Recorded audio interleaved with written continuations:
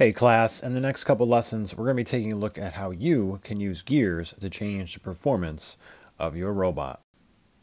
Can you think of some ways that gears are used out in the real world?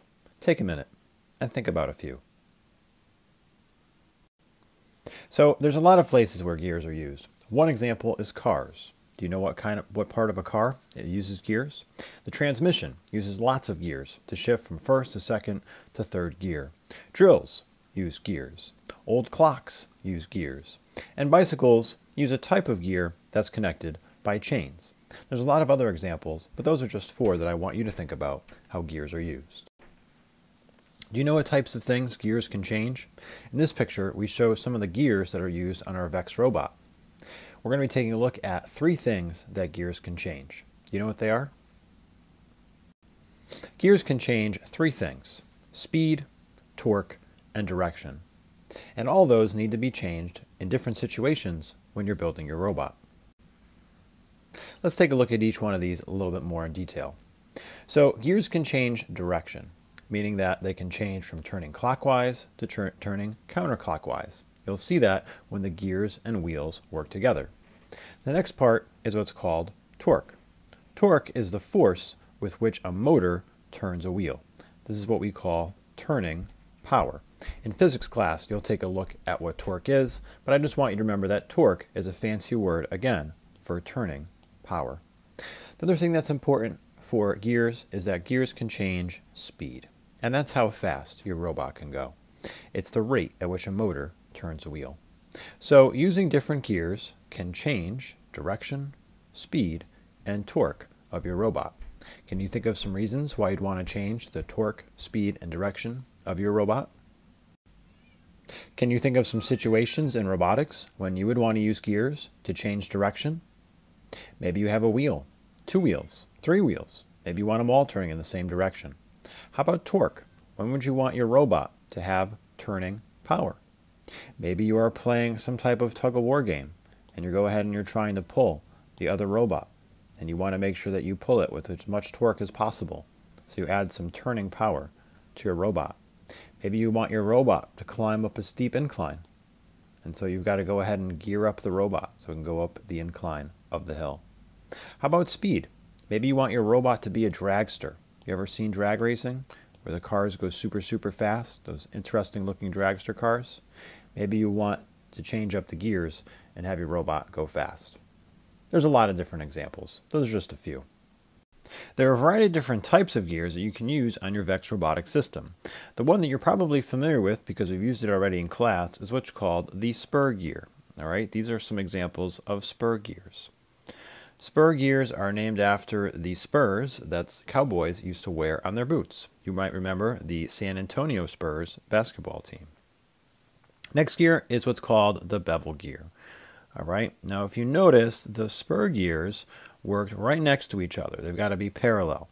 All right, with bevel gears have an angle. Can you see that angle that they have? All right, that angle allows you to take a bevel gear. All right, so here's an example of a bevel gear. You can see the bevel gear has a little bit of an angle. So now I can take this bevel gear and add an angle to it right there. And then when I add my axle, I now have a gear that's rotating this way and a gear that's rotating that way. That's an example of a bevel gear. Another example of a gear that you could use in robotics is what's called the worm gear. All right, and here's the worm gear here. Now, can you think of some ways that you would want to use a worm gear? So with a worm gear, you go ahead and you take the gear. There it is right there, and it's got its teeth. All right, now you can take a axle, put it through that worm gear, and now you can take the spur gear, and here's a pretty badly drawn spur gear. Looks more like a flower. All right, that one will turn this way as the spur gear turns this way. All right, you might see that if you build some Legos. You might see that. Next one is what's called a rack gear. What is a rack gear? Well, the rack gear is this one up here. This one right here. Where would you see a rack gear? Well, if you ever been to like Home Depot or Lowe's and you ever seen a forklift, it's kind of an example of where you could use a rack gear. So here's my rack gear teeth. All right, here's my little spur gear. gears a little mesh in there. As this turns this way, it will allow that to go up and down. And we'll go ahead and use my forklift there example to go ahead and pick boxes up. So as this turns, that will move up and down. So those are some gears. Now you might have noticed, well, what about that thing over here? What about this thing? That's what's called a differential. All right. What is a differential? Well, if you remember, we had these bevel gears here, right? So we take a bevel gear and we take one of them, and here's my axle. All right, put that there. And then we take another bevel gear, we put it this way, and add my axle. And then we take a third bevel gear, put it there, and add an axle. All right, now we have 3 bevel gears.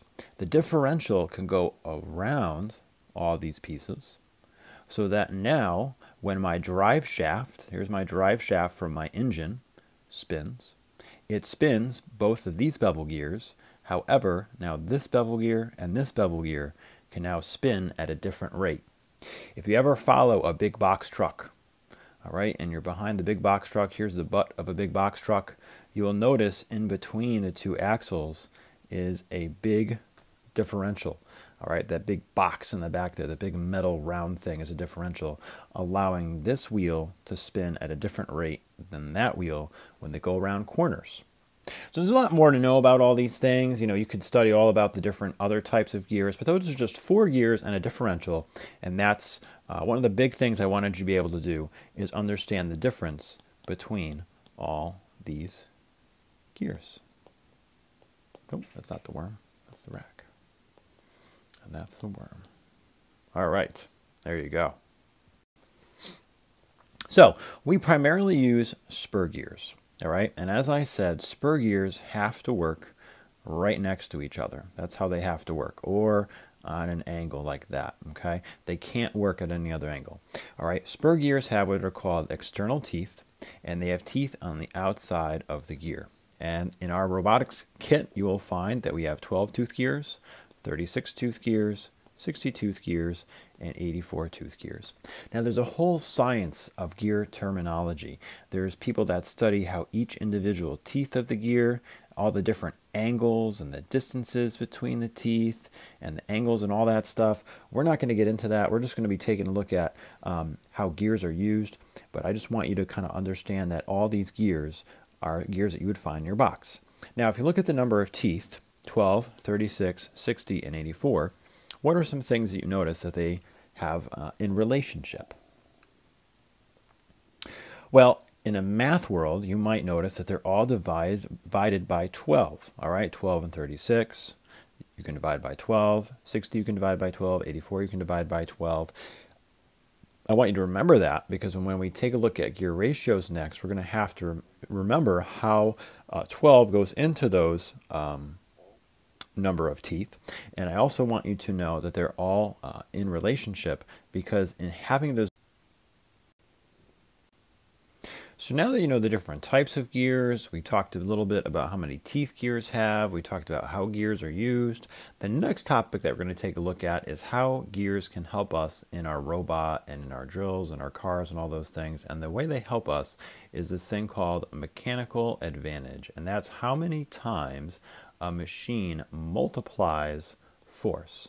All right, you as a human only have so much strength, but gears can allow us to multiply that force. And when we're talking about how gears multiply force, we're going to talk about what's called a gear ratio. And if you look at this little picture right here, we've got 2 gears. We've got a little gear and a big gear. And by putting these 2 gears together, we can maybe get more speed, we can maybe get more torque that will help our robot do the job that we want it to do.